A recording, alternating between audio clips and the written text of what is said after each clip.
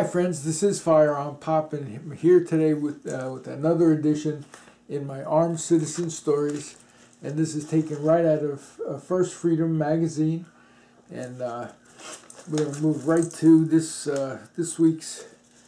month's paper is in page 27, and it says for the Armed Citizen. So without further ado, we're going to get right to some of these great stories. I haven't pre-read these, so and I do that because I want to give you my initial reactions to these stories, and so let's get on with them. Hazel Poole, 85, was at home playing with her puppy around 8:30 p.m. when there was a knock at the front door. Little did she know that she would open the door to two masked men wielding knives.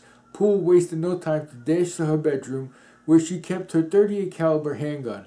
Poole, who was married to an avid trap shooter and whose son works at NRA headquarters, is no stranger to firearms.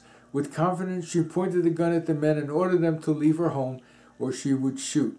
Both men fled without hesitation. Amen, sister.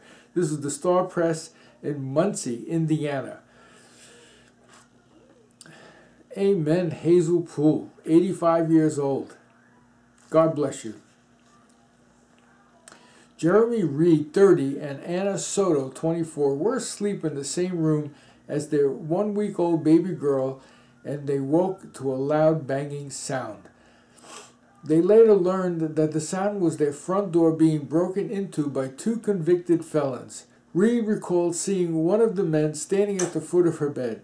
Soto grabbed the infant and hid in the bedroom closet as Reed confronted the intruder with his .22 caliber rifle. The men took off in Reed's car, but by then, flashing the blue lights they could be seen in the distance. Both men were arrested just 20 minutes later and charged with multiple felony counts, including home invasion robbery. And that was in Tampa, St. Petersburg, Florida. Sorry guys, I'm finding a sinus infection, so I find it hard to breathe, but we're going to plod along here. Please bear with me. A man in his early 40s entered a nail salon at about 5:30 p.m. and began asking a female employee about purchasing diamonds. When the confused woman told the man she had no money to buy diamonds, he reached into his coat pocket and pulled out a pistol. When a customer getting her nails done saw what was happening, she reached into her purse and pulled out her own firearm. Upon seeing the woman's gun, the man quickly fled the salon. It was last reported that the suspect is still at large, and that was in Casper, Wyoming. It's amazing. Most of these guys are cowards. At one side of another gun, you saw it here with the .22, and now with this one with the a .38, they really not looking for a confrontation, and that's all it takes. Anyway, two men targeted home of Jerry, wow, I don't want me to pronounce this name, Stremovihtg, Stromovig, 62, and Kenneth Conley, 53, one evening. Conley was having a meal in the front porch when two suspects approached him. They beat him and repeatedly used a taser to subdue him. After gaining entry into the home, the suspects entered Storicki's bedroom. Let's call him Jerry, okay? After gaining entry to the home, the suspect entered Jerry's bedroom. Jerry met the intruders with a .38 caliber revolver. He fired several rounds, causing them to flee the home. One suspect, a 35-year-old man, died in the front yard from the gunshot wound. It was last reported that the second suspect is still at large. Conley and Jerry were taken to nearby medical center and were treated for non-life-threatening injuries. And that was in Holly Hill, Florida. Dispatchers received a call one afternoon from a man claiming to be the victim of a road rage incident. The man called 911 from the highway and said the van he had just passed was ramming his SUV from behind. The dispatcher instructed the driver to pull over and wait for officers. When the man pulled over, the van pulled over as well. The man and the woman occupying the van approached his vehicle and began hitting him and stabbing him with car keys.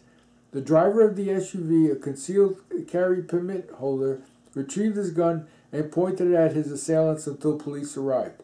They were later booked on possible charges of battery and disorderly conduct. And that was in Wausau, Wisconsin. Jerry Cherry was driving at approximately 8:30 a.m. when he noticed two vehicles on the side of the road.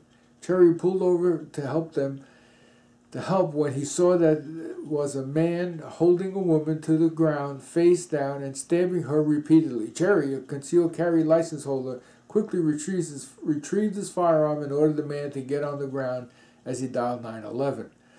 Crystal Ward was traveling the same route when she spotted Cherry holding the perpetrator at gunpoint and at the side of the entrance ramp. Ward stopped to assist and discovered a crying baby boy in one of the vehicles. The suspect was later taken into custody and the victim was flown to a nearby hospital with multiple stab wounds. It was last reported that she was in stable condition. The baby was unharmed. And that was in Plum Grove, Texas.